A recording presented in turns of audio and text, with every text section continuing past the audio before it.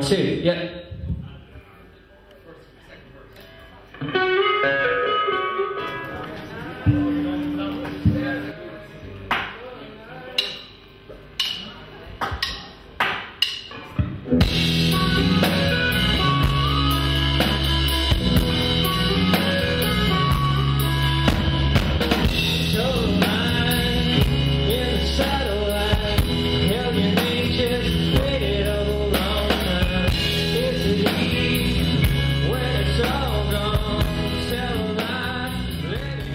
It's very easy to kind of get caught up in kind of, you know, the dream world of music, but it's not like that at all. It's work and discipline, and yeah, if you want to be serious about it, you're going to have to be really committed.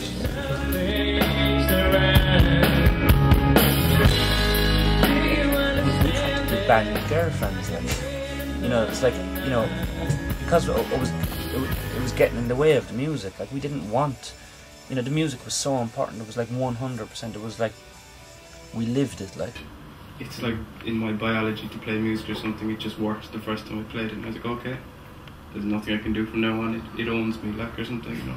You make people happy.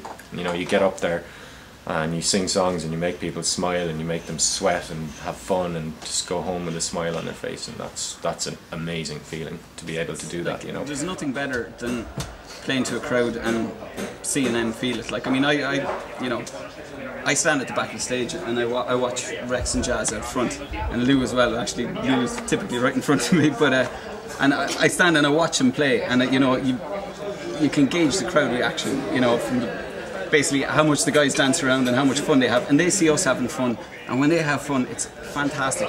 When you're playing around Cork and you're not getting paid, you're doing it because you want everyone to hear it. You know what I mean? You're doing it for the money and the girls and the fame, and of course, sorry, for the music. It's girls. I'm in it for the music. I was thinking one day about what it is, why I play and stuff, and I thought it was, like, gigging is unbelievable. Like just playing them, I found even at other people's gigs where I'm into the band, it's the happiest I can be, I think. And I found that recently, I was like, geez, why do I even play the guitar, you know? And I was like, is it to write cool songs to, you know, that other people will go, wow man, that's cool. And then I just realised it's just when you're playing, you're gone, like, you're thoughtless, you're not worrying about anything, you can't feel hunger, you're just away in a riff, like, or a little piece, and it's so nice, and it's just so thoughtless. Like, I think it gives you that, it's the same, any form of art, I think, gives you this, it's like an extension, and it's something that you can lose all your shit, all your baggage to, and you can, it's really, really important. That's why I'd say in 5 years I couldn't imagine throwing my guitars away or selling them to get, you know, 42-inch plasma screen or something.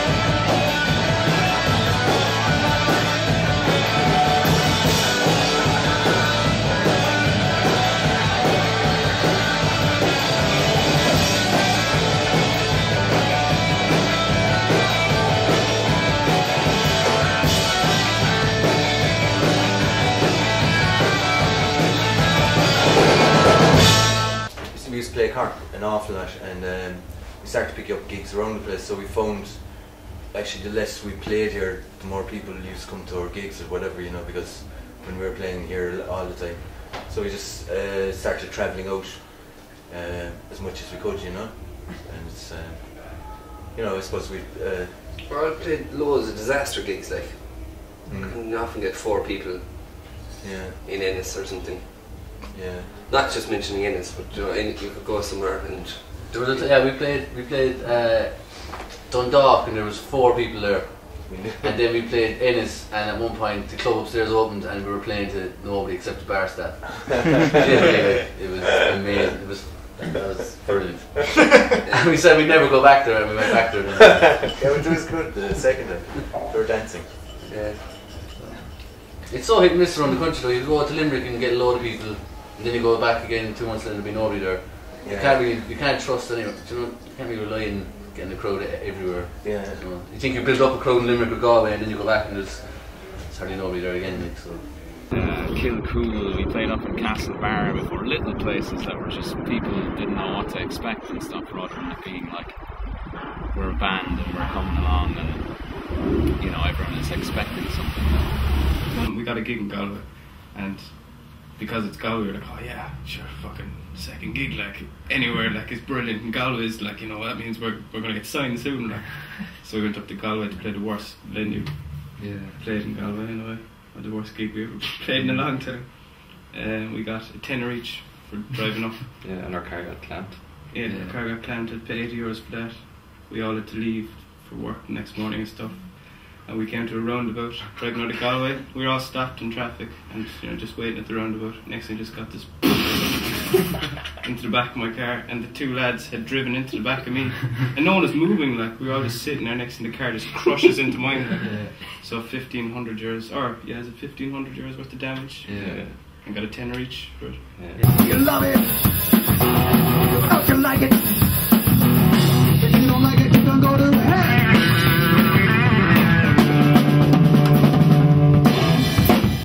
We used to play up in Limerick. We I don't know, we meant to get off our own asses and get a van and start travelling around the place.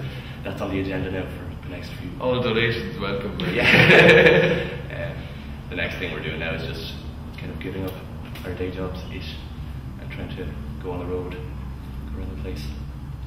Take this really, I suppose. Yeah, try and make the whole thing sustainable really, so we can continue it. So can we live off the band and make sure everyone else hears us. Because it's great playing in Cork, but you know, it's limiting enough. Just one city, you've got to travel around, so. That in a boat. That's all we can do. Really. You have to carry it. Yeah, we have to carry it everywhere we go. You're never going to make it in Cork. You're never going to make it big in Cork. You have to get out.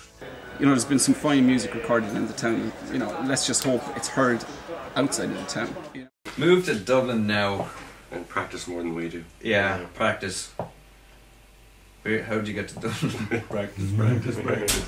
Band like Fred, who have been like around for maybe 8 years or something. They're like a really, really good band.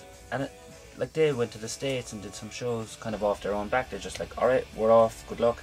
And I think they finally realised that, you know, like the ante is upped when you're away from home and you gotta go out there. And I think they've come back with an absolutely amazing album. I think, you know, it's kind of unusual, a band like maybe 8 or 9 years into their career to come up with like their best work by far.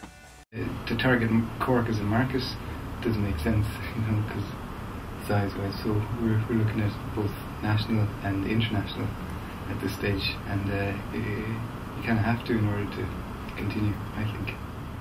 Like, I suppose in terms of promotion, we find the healthiest response to us, and there's various reasons maybe why, but the healthiest response to us is outside of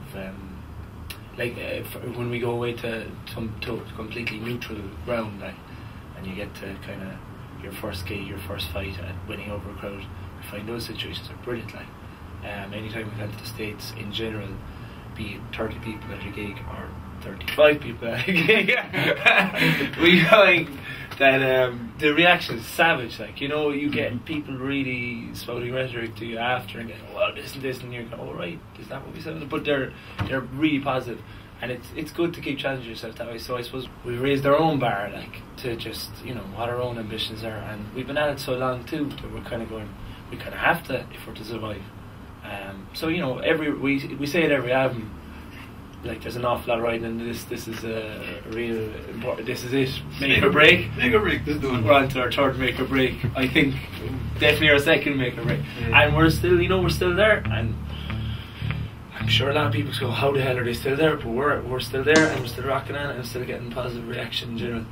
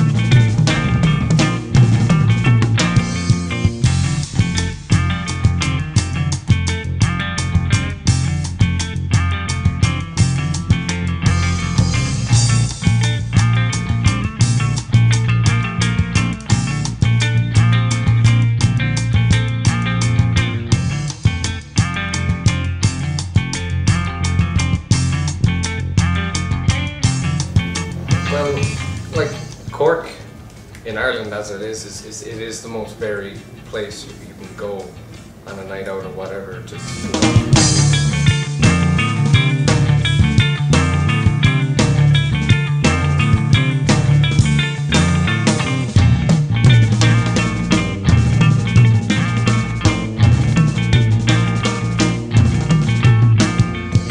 Then you got people like Exit Pursuit by a Bear, who we're very good friends with, and you know, they do it so very well, and they put a lot of original elements to it. And there's a lot of bands like that in Cork as well, who've got their own kind of thing, you know. Like in other places in the country, it can be, you've got a lot of bands of the same genre and things like that playing around the place. You couldn't say, oh, we're like this band or we're like that band, because the Cork music scene isn't really a scene, you know, as far as I can say.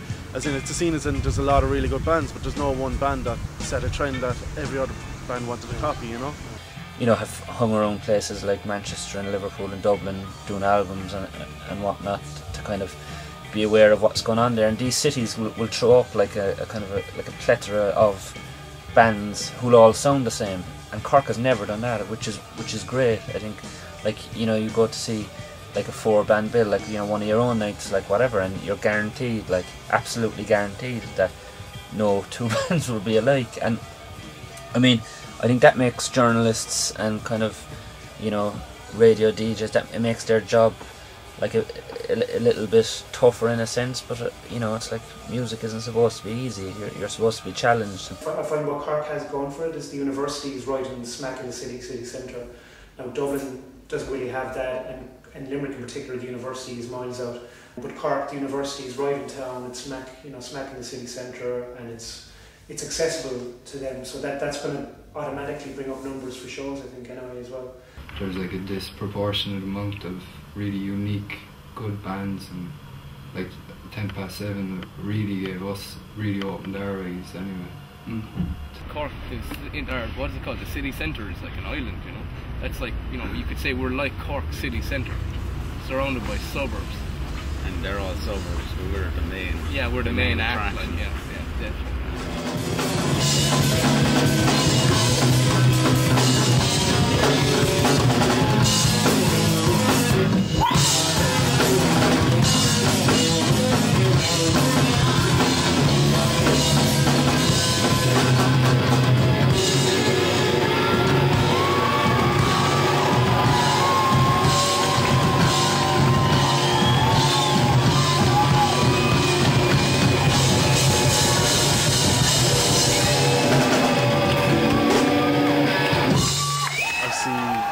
London, and I see a scene, you know, where there's haircuts and clothes, you know, and a type of music that everybody's trying to copy or trying to get signed by copying a sound, you know. It happened in Seattle, it happened in London with the punk, it happened, you know, in the 80s with you know, the new wave lads, you know, it happens everywhere, but Cork doesn't seem to have that. Like, I think it's great to have independent music, you know. There's like we've got hardcore bands like Hope Is Noise. We've got kind of funky rock like Snowman. Bevan's Toy are just a great music band, you know.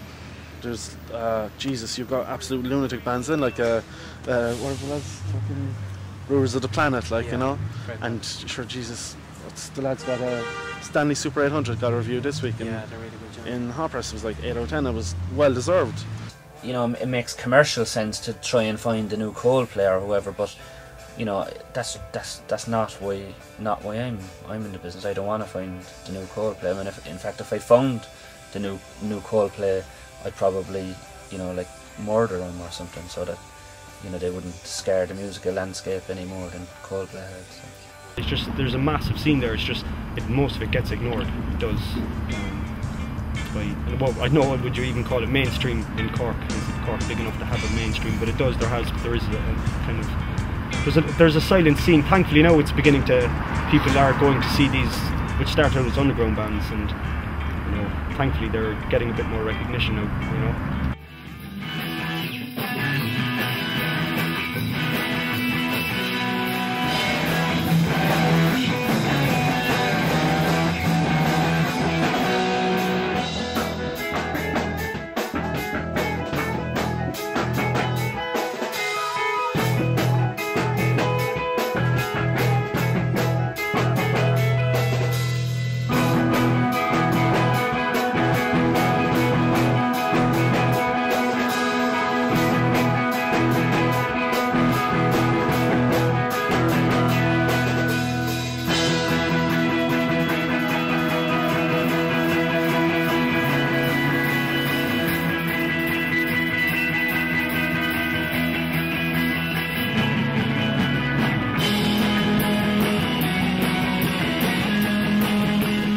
There's only so far you can get in Cork.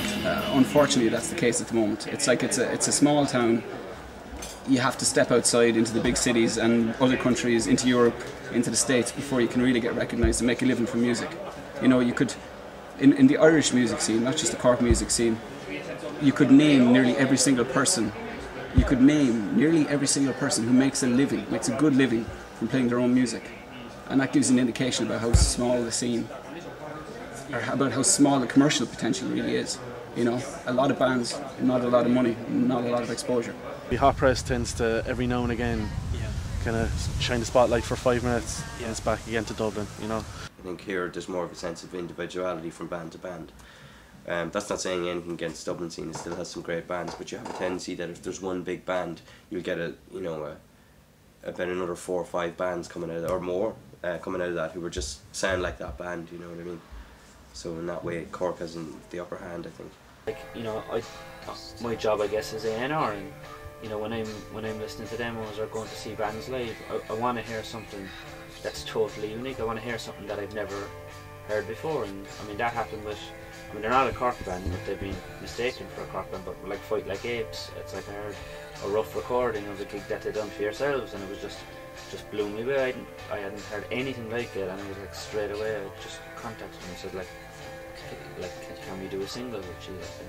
And you know, we were lucky enough for them to say yes, and you know, it went from there. But that's what you live for. That's what you dream about. Should be a bit of a laugh, yeah. It's actually our first time playing outside Dublin, so we're hoping to have a good one. Yeah, really excited. The venue looks deadly, and just really good equipment and stuff, so we're really excited. So.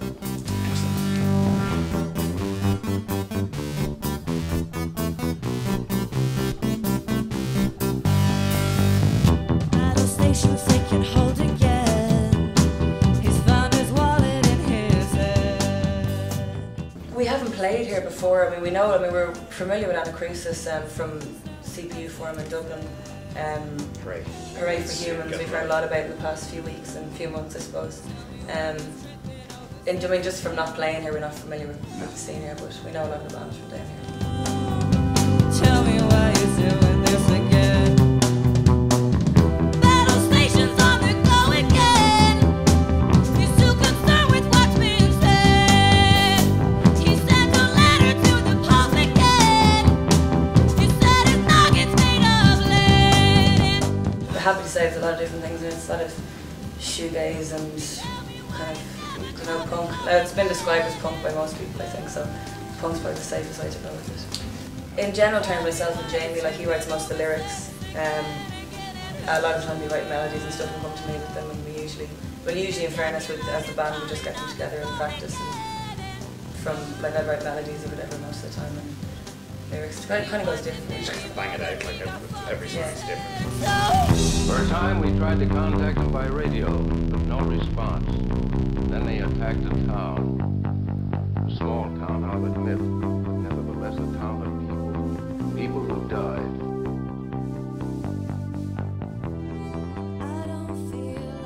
It's great seeing bands coming up from Galway and Cork as well. I think some of my, like, Give 'em a Cake coming over from Galway and stuff, and Limerick. Yes. Shit. Give 'em a Cake from Limerick. Give 'em a, makes perfect sense. But it's great. One of my favourite gigs have been in Dublin over the past while now. Have been bands that have come from and Galway and Cork. So. Sounds like shit, and I don't wanna hear it again.